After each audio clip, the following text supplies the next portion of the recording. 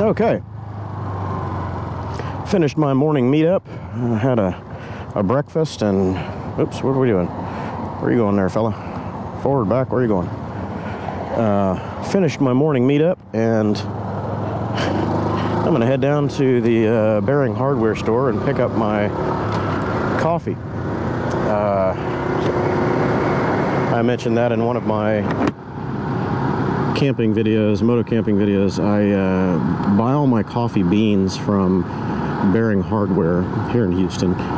They get their stuff from a local roaster. It's Duncan, D-U-N-C-A-N, Coffee House, or Duncan Coffee Roaster, something like that. And it's really good stuff. Their normal roasts are great. They've got a lot of flavored stuff. I tend to do the flavored stuff, not anything real fancy, but I do like the hazelnut. And there's the one that I get is golden pecan, and it's really good. There's chunks of pecans in the blend. It's really tasty. I think it has a touch of vanilla in it as well. It's pretty good stuff. That's my favorite blend. So I buy 5-pound bags of that, and it lasts me, I don't know, 4 to 6 weeks usually.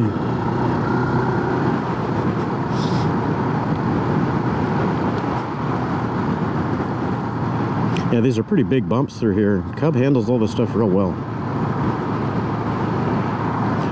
On the other scooters, the PCXs, these are pretty rough.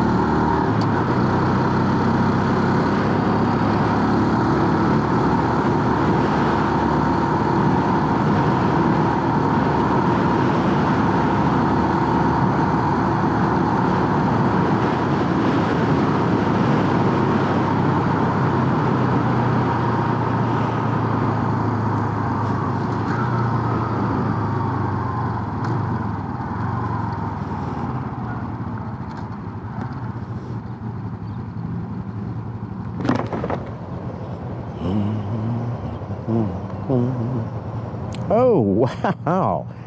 HEB is gone? Really? I haven't been through here in so long, I didn't know that happened. That was one of the first big HEB stores that we got here in Houston, or at least in this part of Houston. I lived over in this area for 10 plus years, and that was always our go-to store right there. And it's gone. And they built the building. I mean, the whole, the decor, the checkered front, that's their signature style. So, interesting. I wonder why they abandoned the building. Rent got too high? Who knows?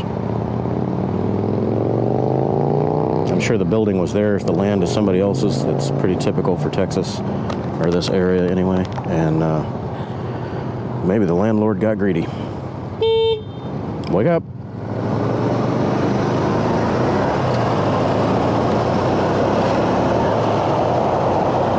It is gone. Wow. Wonder when that happened. Or if there's another one that's open nearby, maybe that's it. They moved to greener pastures. Who knows?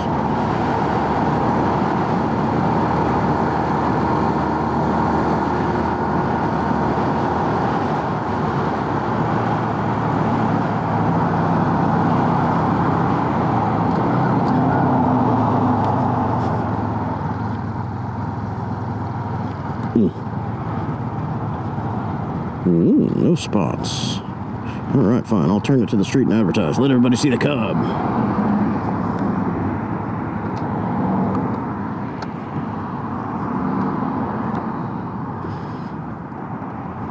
Okay. So this is Bering's Hardware. It's more than a hardware store. They've got everything in there. They have appliances, flowers, cards, you name it. It's kind of a little boutique hardware store slash everything gift store, and they have coffees and gourmet chocolates and all kinds of stuff. So we'll go in there and get the coffee that I want.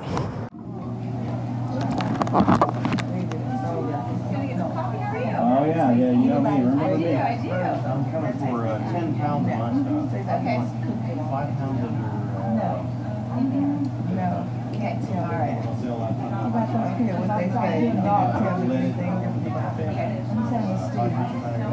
The guys out there with the blowers, all the dogs are barking. All right, I'm right back.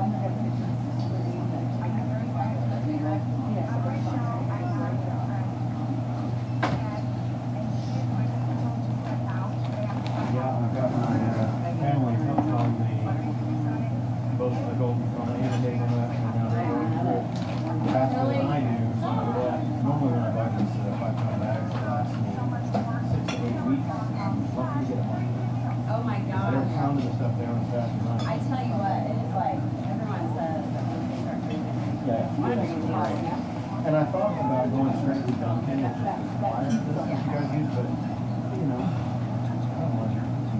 Because a couple dollar... All right, so now the real trick is getting 11 pounds of coffee in this little collapsible backpack, because I didn't bring any other luggage for the cub out there. So squeeze all the air out of these as much as I can. See if they'll compress down. I can get them in there sideways. I think it'll work. I might find out that I'm wrong. We'll see. Nope, it's gonna work. Look at that. We hope, we hope. Uh-oh, maybe not. I can make it happen. Maybe, maybe. Oh. It's getting tight. Let's see if he can pack out 11 pounds of coffee in a tiny little bag. And it has been paid for, by the way. I already checked out. Okay, I think he made it work. Did he do it? Did he do it? Yes, indeed. Oh, barely. Okay, so I'm sure when Bear Grylls made this bag, this was the last thing he had in mind. Packing out 11 pounds of coffee from a hardware store. Made it work. So, there we go.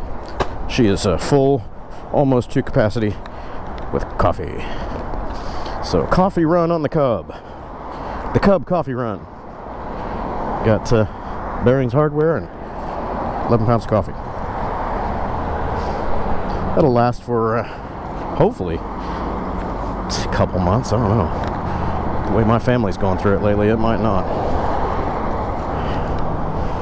The only drawback about this particular pack is it doesn't have a waist strap or a chest strap or anything. Pretty lightweight bag. It's not made for kind of abuse I'm giving it, but it's alright. I like the fact that it folds down into its own little pouch. Ends up about the size of a tennis ball when you fold it into itself and secure the little drawstring on the top. Okay. I do like the smart key. Don't need to go fishing in my pocket, so just leave it zipped up in my pocket and away I go. Make sure my camera angle's okay, and off we go. I'm gonna go out that way. Looks like I might beat some of the traffic too. Let's see. Yep, good to go. Okay, off we go. Yeah, this bag feels funny. It's got very narrow, thin little straps on the shoulders. It's not very heavy duty. There's no padding of any kind. Whoops, second gear. There's no padding of any kind, so it kind of digs in, cuts into you. It's all right. And pressing it into a chore that it was never designed to do.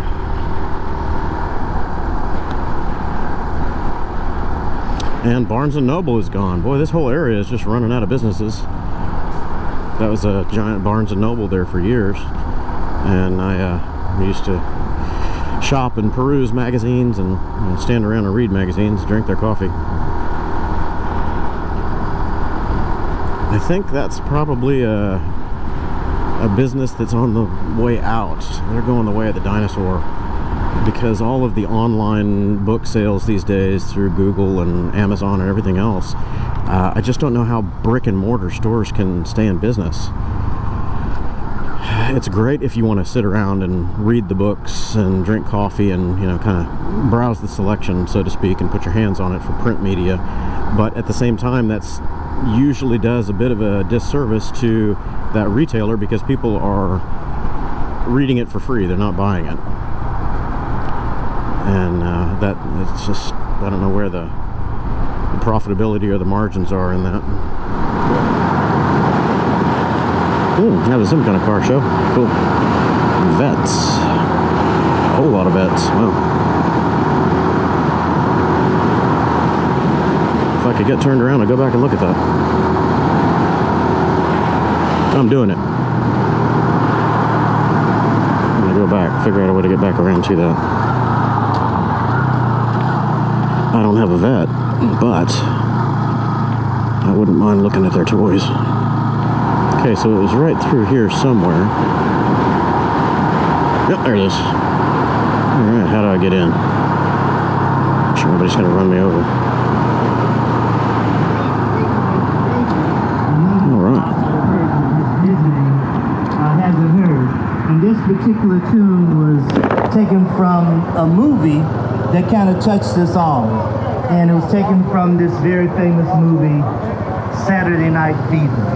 So wow, check all these out. I don't know if I'm supposed to be driving through here or not, but that's a lot of vets, man.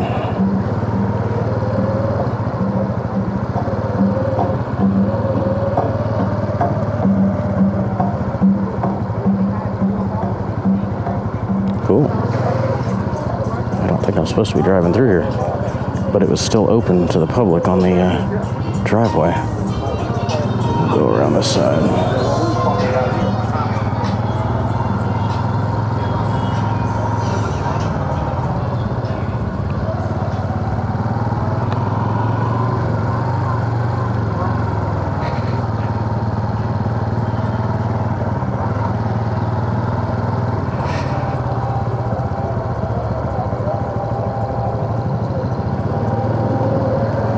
Haven't had a vet in a long time. Got rid of mine because it just wasn't practical for my life at the time, and I was paying way too much in insurance, but I was much younger. I was paying as much in my insurance as I was for my monthly car note, and that just wasn't working out for me.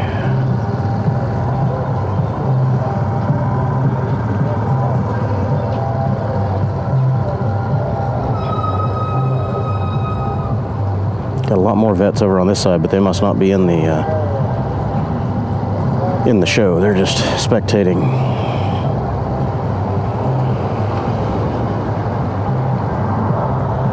Cool. Get out of the way.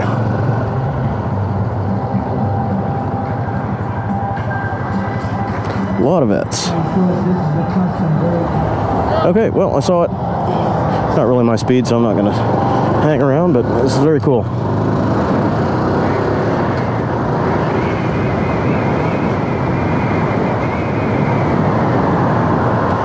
As I recall, Corvette groups and Corvette clubs, they're pretty exclusive, about as much so as Harley owners. If you don't have one of theirs, you're not really invited into their club. That's all right. You can have your club.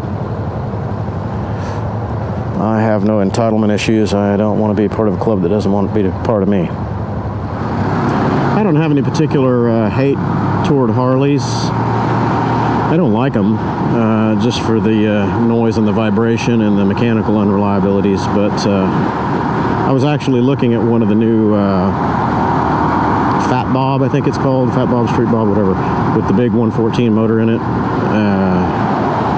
That's a good looking bike. It's a modern take on a, you know, naked muscle cruiser. It looks pretty good, and I was giving it a good hard look, but they're not cheap. They're just shy of 20 grand. Little rich for my blood, on a bike anyway. And I just don't know about the reliability and the maintenance and all that. A lot of panhandlers out on this corner today. A really pretty one over there hanging out in traffic with a cardboard sign.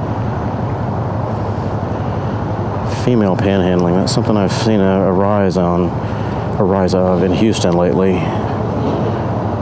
This is looks like a Latin lady over there, very attractive, shapely. I'm quite sure she's not homeless. I don't know what her sign says, she's too far away. It's an interesting trend I've noticed. Typically that's a male hobby or profession or life circumstance, whatever you want to call it. Very rare that you see women standing out on the street corners panhandling for money or move food or whatever it is. She's too far down in traffic, we're not going to be able to see her, but pretty lady.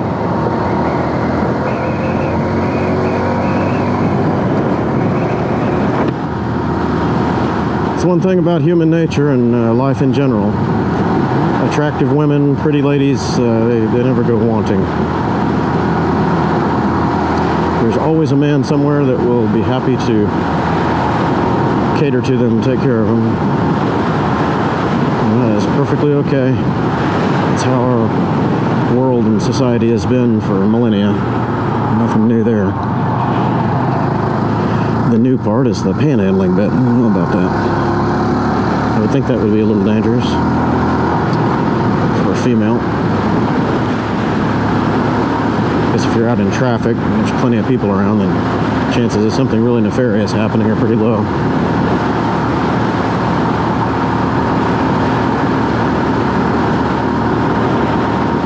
So I was wide open coming up that hill, and I'm going against the wind right now, and I was not able to accelerate past 38 or 40. I could have stayed in third gear and gotten better acceleration, but it just didn't have the oomph to pull up the hill and fight the wind at the same time.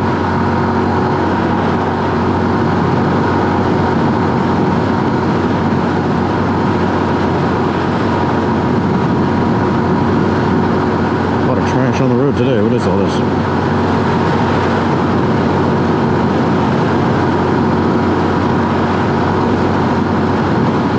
I love the view in these CRGs. I'm trying to angle my chin and put my eyes the other way so I don't run off the road, but you can see everything edge to edge on the road, both sides.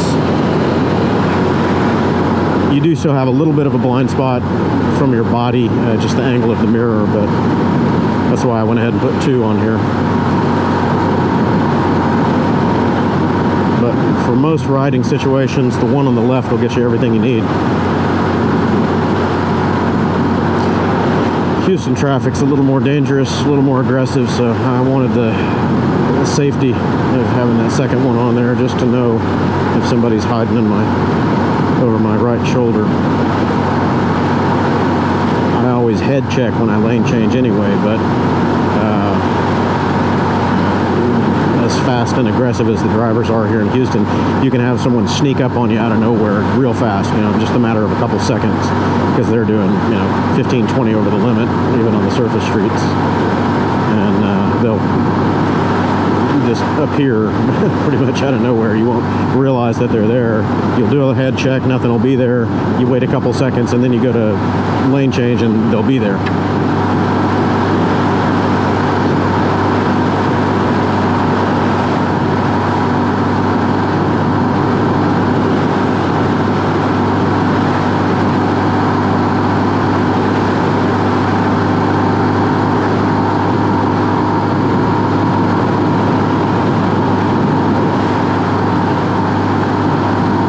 Thinking about the Spider Fest, of course, while I ride, I've always got a million things in my head.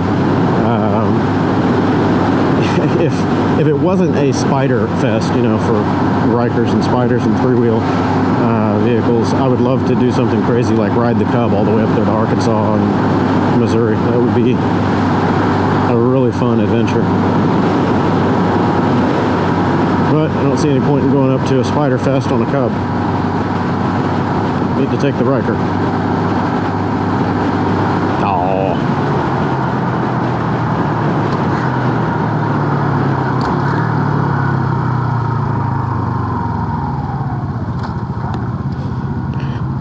that's another one of those safety and traffic things. Anytime you get stuck with a red light, you know, a quick yellow or a quick red, on a bike, if you're not an experienced rider, you need to learn this tip and learn it now before you end up getting run over, because I see it all the time in Houston. A bike can always outbrake a car, and typically, especially on a small bike like this, you're probably moving slower than the flow of traffic anyway because they're hauling ass.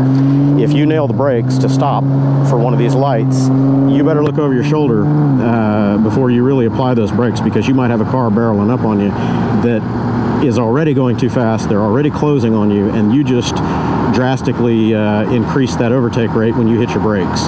So they're going to be have a hard time stopping before they run you over. So that's a habit of mine that I've had for 30 plus years. Anytime I grab a handful of brakes, I look over my shoulder before I do it. And if I still have to brake and I can't blow the intersection or, you know, avoid whatever, I make sure that I've got an out to one side or another to squirt around, you know, a stop car in front of me or whatever it is that I'm suddenly braking for. It's assess, look, and then act. And I'll shorten that by going ahead and starting the braking process, the deceleration, but I'm actively looking in 3 places at once. I'm looking here, here, and anywhere for an evasion. And that's the only thing that saved me, conservatively, it saved me hundreds and hundreds of times in traffic. If I had nailed my brakes and not looked over my shoulder, I would have been a hood ornament. If I had continued to brake and not go ahead and release the brake and evade, I would have been smashed into another car or sandwiched between 2 or 3 other cars. I can't count the number of accidents where I've had to squirt by on the shoulder, which, you know, is technically illegal, but hey, I don't care about being illegal as long as I'm alive and I'm upright. And in those situations, multiple times, you know, there'll be a car barreling up behind me, screeching the tires. I have to hit the brakes. I see them coming up on me. I've got no choice, and I release the brakes and squirt around, and they'll end up nailing the car that I was coming up behind. So, ooh, sandwich game, no thanks.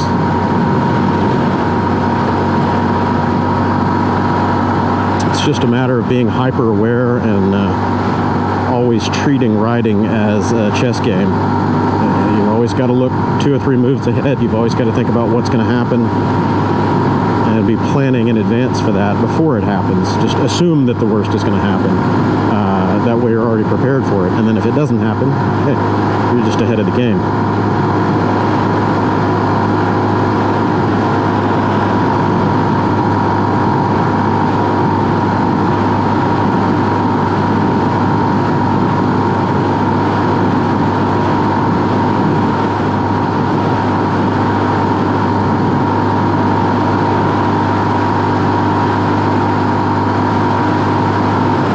Now that I'm riding with my cameras most of the time, doing the ride vlogs, I'm slowly amassing a lot of safety footage, things that I have to avoid rather suddenly, and bad drivers, and like I talked about earlier today, my idea for the douchebag of the week awards, that thing. I've got a lot of footage that would probably be good to put together for safety riding, you know, that sort of thing. I don't know. I'll see how everybody thinks about that, what your opinions are, and if anyone thinks that's useful, I'll try to put something like that together. I know a lot of the demographic that's been watching my videos lately are older riders, or, you know, older people, let's say. I don't know that they're older riders, but it seems like the demographic info from YouTube is saying that it's a lot of 45 to 65-year-old males predominantly. And I don't know if these are experienced riders or guys that have been out that are just, you know, looking at new toys and that sort of thing.